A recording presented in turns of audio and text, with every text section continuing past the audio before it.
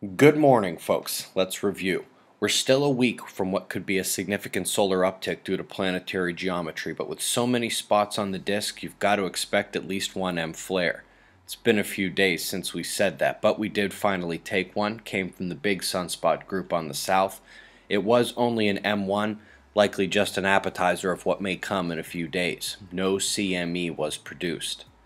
The sunspots on the south have their act together a little bit better than on the north. We've got a beta gamma class here, and even without major mixing behind it in the big group, we took the flare and are starting to see a central vorticity in the big leading umbra.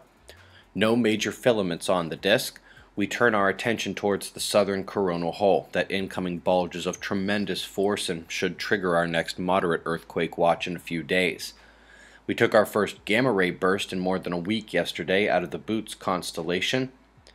Solar wind speed ticked up a little bit higher, and we've still got north pointing magnetism, so the shield is just fine, but the protons are surging upward a bit faster now. And as you might expect, the cosmic rays able to reach Earth are a bit diminished as well. Still no big quakes, but this is unusual for Poland. And then you want to talk unusual? That's up there for Arizona, and 4.7 may even be a bit of a downgrade when you see the full list of readings. Belgian nuclear reactor shut down due to a fire. This strains the already difficult power situation in that country.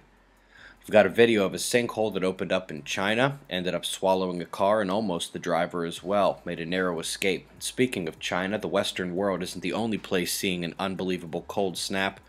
Major cold weather in China. But of course we are taking the worst of that in the US and Canada. As temperature deltas go, that screams powerful drive off low pressure. The actual low is well north of the frame here, but the convergence running down the Appalachians collides air masses of vastly different moisture, potential, and definitely temperature. The swing back to heat out west is evident as well. We've got rain, we've got snow, we've got warnings coast to coast, so don't sleep on these this evening. Got a major convergence in the North Atlantic just sweeping to the northwest coastlines now. Also note the Mediterranean systems. Satellite reveals that those are our watch areas tonight. I'd like some weather shares from Ireland and Scotland if possible. I put the pressure overlay on in Australia to show the moisture basins while we still see that flow to New Zealand as well. Got the infrared detection to complement our weather watches from Weather Online. Got some shots of our star to close. It's 6:05 a.m. Eastern Time, and that's the news. Eyes open. No fear. Be safe, everyone.